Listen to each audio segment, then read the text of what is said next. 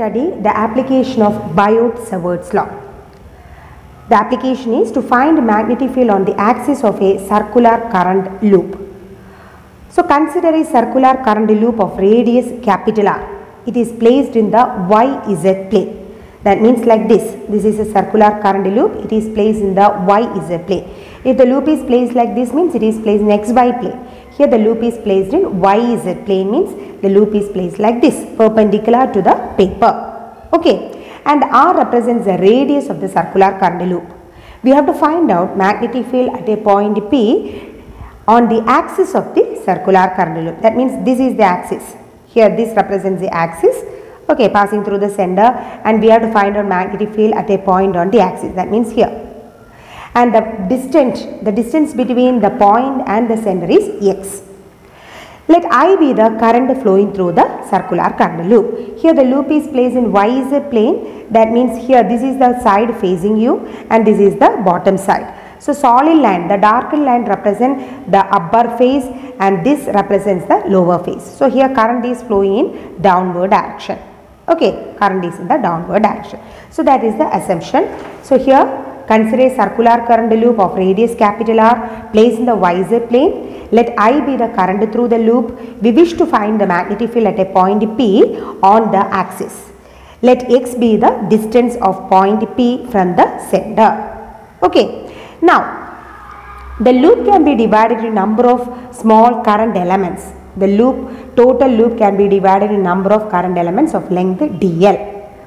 And the current element dl is at a distance smaller from the point P, where we have to find out the magnetic field. So, consider a current element of dl, length dl of the loop, distance smaller from the point P. So, this is the assumption.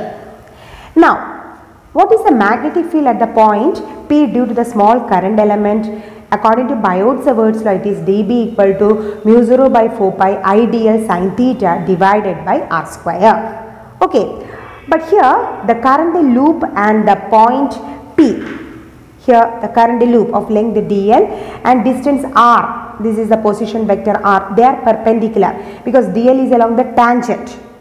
Okay, so dl, the current element of length dl, the direction is along the tangent, in the direction of current along the tangent. So dl and r are always perpendicular to each other. So what is the angle theta here? Theta is 90 degree.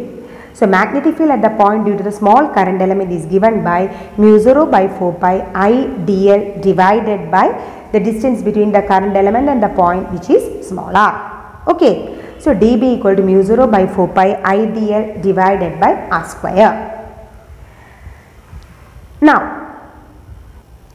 what is the magnetic field at the point P due to the small current element dl? By using right hand thumb rule, we can find out the magnetic field. According to right hand thumb rule, thumb represents the direction of current and the forefinger represents direction of magnetic field, isn't it?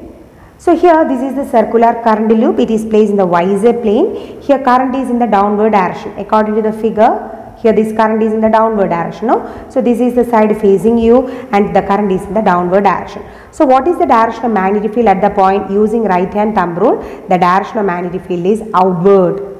Okay. So here this represents the direction of magnetic field at the point P due to the small current element. Here let this current element is 1. First current element. Okay, so magnetic field at the point P due to this current element is, this will be the direction. So this is the magnetic field at the point P due to the first current element. Okay, so this magnetic field can be resolved into two components. Here it can be resolved into two components. That means one is in this direction, another one in the perpendicular direction. We can resolve any vector into two components. So dB can be resolved into two components, one in the direction upward and one along the horizontal direction. Now, let this is 90 degree, no? 90 degree. Here let this angle is theta. Okay, the angle between r, capital R, radius and small r, let it be theta. If this is 90, this is theta, what is this angle? Right angle triangle, no? So this will be 90 minus theta. Okay. Now here this one and the perpendicular vector, both are perpendicular. This vector, this component are perpendicular. So since this is 90 minus theta, what will be this one? This will be theta. Now we know that R and magnetic field are perpendicular. So we know according from Biot-Savart, we know that the direction of magnetic field is perpendicular to the plane containing dl and r. So db is always perpendicular to r. Therefore, the angle between r and db, the total angle is 90 degree. Since it is 90, here this becomes theta, means what is this angle? This is 90 minus theta.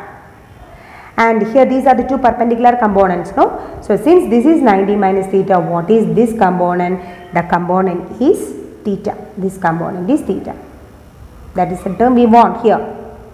So here this is theta, means what is the component closer to theta called? We know it is db cos theta. So this is db cos theta, cos component. What is this component? db sin theta. The component which is closer to theta is cos component and another one is sin component. Here this is closer to theta, therefore this represents db cos theta and this represents db sin theta. This is the resolution of vector. Any vector can be resolved into two components, and the component which is closer to theta is cos component and the other component is sin component, that you know. Okay children, so first we consider the small current element dl. It is resolved, we have calculated the magnetic field at the point P due to the small current element, and that is dB, and we can find out the direction of magnetic field using right hand thumb rule. So this represents the direction of magnetic field. We can resolve it into two components. So this component is cos component and this one is sin component. So this is due to the first current element, this is also due to the first current element. Okay. Now similarly we can consider another diametrically opposite current element here. This is diametrically opposite current element of same length dl. This is dl which is diametrically opposite to the first one. Again magnetic field at the point P due to this current element is again formula is same, dB equal to mu 0 by 4 pi ideal sin theta divided by r square. There also dl and r are perpendicular, so the same formula we will obtain, dB equal mu 0 by 4 pi ideal divided by r square. Okay, again, so due to this small current element 1, direction of magnetic field we have taken like this. Okay, this is the magnetic field at the point P due to this current element, direction is in the outward direction like this. If due to this current element the magnetic field direction is represented like this, means due to this current element the direction of magnetic field is represented in the other direction, dB2. This is the second current element, dl2, and the magnetic field due to the second current element is represented by dB2. Again it can be resolved into two components. One is along this direction, another one in the outward direction. Again this angle will be theta. Okay, so again what will be this component closer to theta? This will be dB cos theta due to which component? 2. What is this one? dB sin theta due to which component? 2. The magnetic field at the point P due to the two elements, the magnitude wise both are equal. Here sin theta is upward, here sin theta is downward. So what will be the resultant? Resultant due to the vertical component will be nullified, because dB1 sin theta and dB sin theta due to the second element both are equivalent, opposite. Therefore, the magnetic field due to the vertical component get cancelled. So net magnetic field is only due to which component? The horizontal component, that is cos component. Okay. So net magnetic field at the point P due to the current loop we can find out by using integration, integrating all the cos components. Here we have taken only two diametrically opposite current elements, this one and this one. Similarly we can consider number of current elements, diametrically opposite number of current elements will be there, and all the, if you consider all the elements, the sign components get cancelled, and magnetic field is only due to which component? Cos components. Hence the total magnetic field at the point P is given by B equal to integral dB cos theta, or you can write integral dB we can substitute. What is integral dB? Mu 0 by 4 pi I dl divided by r square into cos theta. Now we can find out the value of cos theta. Here this is theta, no? If you consider this right angled triangle, what is cos theta? Adjacent side divided by hypotenuse. So theta is equal to capital R divided by small r, isn't it? So we know cos theta equal to capital R divided by small r. Substituting will get B equal to integral mu 0 by 4 pi I dl divided by r square into cos theta. Cos theta is capital R by r. Here only varying value is dl. Okay, dl is the only varying value. All other terms can be taken outside. Mu 0 by 4 pi I capital R divided by r cube into integral dl. What is integral dl? Integral dl means dl plus dl plus dl plus dl. We can take the total length of the circular current loop which is given by circumference, right? 2 pi r, 2 pi capital R, isn't it? So we can write integral dl can be written as 2 pi capital R. So total magnetic field can be written as B equal to mu 0 by 4 pi I r divided by small r cube into integral dl is 2 pi radius capital R equal to mu 0 by pi can cancel, in mu 0 by 2 I r square divided by r cube, mu 0 by 2 I capital R square divided by small r cube. But r is the distance between, what is r? R is the distance between the current element and the point. So we can find out r in terms of capital R and small r, because r is the distance between small r and capital R, different current elements. So we can find out r in terms of capital R and small x, r and x. Again using Pythagoras theorem we can write small r equals root of capital R square plus x square. Okay. So using Pythagoras theorem we have small r square equal to capital R square plus x square, isn't it? Small r square equal to capital R square plus x square, or small r can be written as root of r square plus x square. Therefore, the total magnetic field B can be written as mu 0 by 2 I r square divided by r cube can be written as r square plus x square the whole raised to 3 by 2. Because root means 1 by 2, no? Root means raised to 1 by 2. 1 by 2 into 3 means 3 by 2. So, total magnetic field on the axis of a circular current loop is B equal to mu 0 by 2 IR square divided by r square plus x square the whole raised to 3 by 2. B equal mu 0 IR square divided by 2 into r square plus x square the whole raised to 3 by 2, where r represents the radius, x represents the distance between the center and the corresponding point. Now we can see how this magnetic field is expressed in vector form. We know according to the figure what is the direction of magnetic field, dB cos theta 1 or dB cos theta 2, all the cos components are along which direction? X direction, isn't it? So net magnetic field in vector form can be represented as vector B equals mu 0 I r square divided by 2 into r square plus x square the whole raised to 3 by 2. Since it is along the x direction we can represent it by I cap. So this is the direction of net magnetic field and the representation of magnetic field in vector form. Now at the center of the circular current loop, that means the point P is shifted to the center. So what is the value of x? At the center x equals 0. So at the center of the circular current loop x equal to 0. So how will you represent the magnetic field?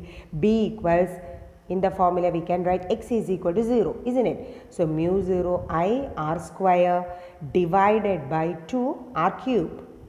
X becomes 0, r square the whole raised to 3 by 2 is r cube. Therefore it can be written as mu 0 I divided by 2r. So magnetic field at the center of the circular current loop is mu 0 I divided by 2r. The direction is also along which direction? Same x direction if the current is in the downward. Here according to the same figure, if current is in the downward direction, okay, current is in the downward direction, the magnetic field is towards x direction. So here B equal to mu 0 I divided by 2r. Another way to find the direction of magnetic field due to circular current loop. We know right hand thumb rule. The first way is the straight conductor.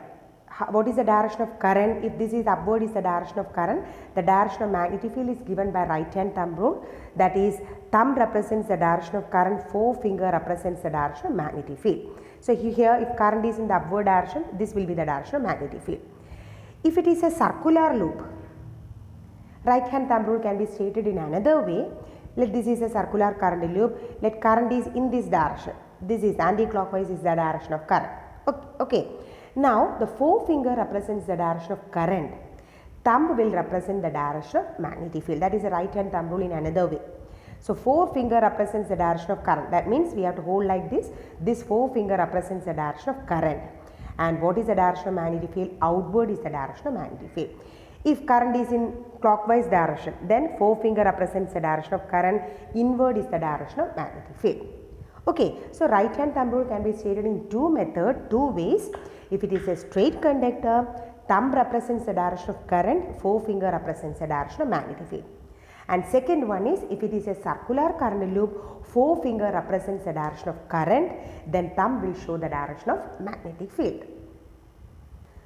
So this is the rule. Curl the palm of your right hand around the circular wire with fingers pointing in the direction of current. Four fingers pointing in the direction of current. Then the right hand thumb gives the direction of magnetic field. Thumb gives the direction of magnetic field. Okay children. Before concluding, we can just refresh the formula. First, Biot-Savart's law. It is dB equal to mu 0 by 4 pi ideal sin theta by r square. Magnetic field on the axis of the circular current loop, which is the application of Biot-Savart's law, and it is B equal to mu 0 IR square divided by 2 into r square plus x square the whole raised to 3 by 2. Magnetic field at the center of the circular current loop is B equal to mu 0 I divided by 2r. Direction of magnetic field due to circular current loop is given by right hand thumb rule. Okay children.